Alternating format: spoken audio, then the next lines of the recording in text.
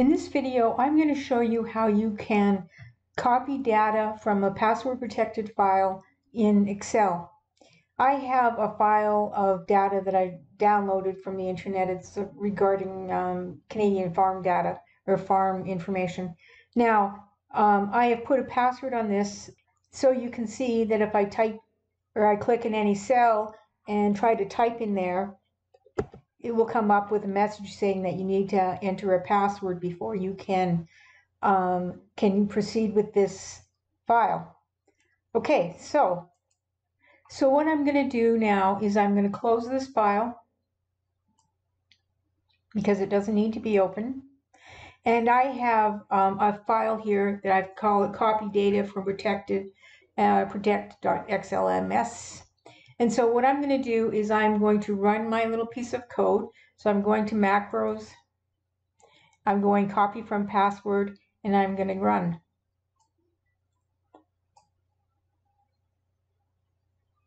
So there you have, all my data is now copied over here. So let me show you the code and let's step through it. So I've called this sub copy from password, and I've declared a few things here. First of all, say is filepath as a string, pasteSheet is a worksheet, wb is a workbook, ws as a worksheet, lastRow is long, lastColumn is long, and pasteRow is long.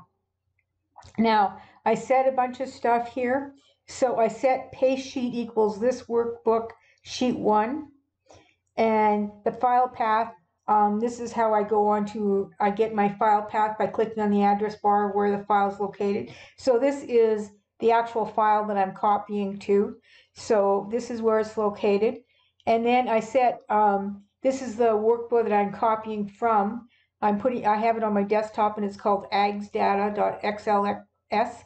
And then I say 0 and then I say true, and this will let me do it from a password protected. And now I set worksheet from this workbook that we're accessing. We're doing it from sheet 1.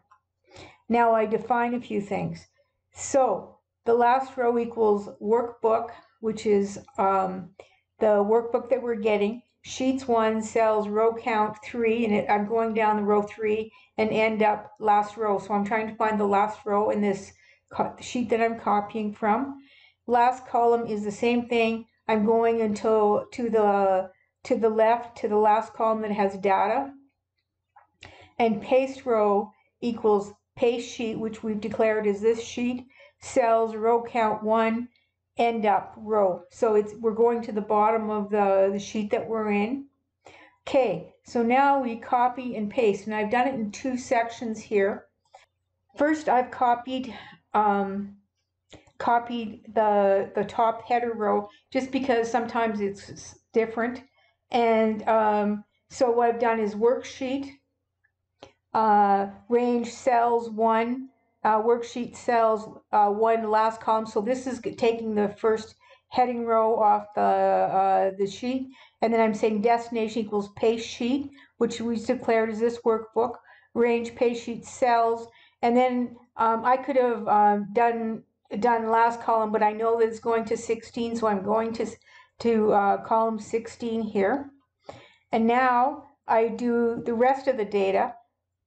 So I go copy and paste the other data, and I go worksheet cells 2 because we've already done row 1, and so we go row 2, column 1 to the last row, and then we paste range paste cells equals paste row 1 plus 1, so we're not going over the other one, and paste row paste cells paste row 1 plus 1 to 1. So now what we're going to do, what I do is I go and I close the workbook that we're copying from because we don't need it to open anymore.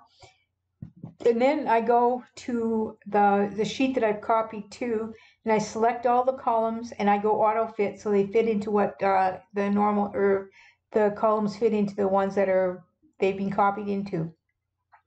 And then I go end sub. So that's my code. I will, of course, include it in the description of this video. So this is how you copy from a password protected worksheet with VBA. Please subscribe.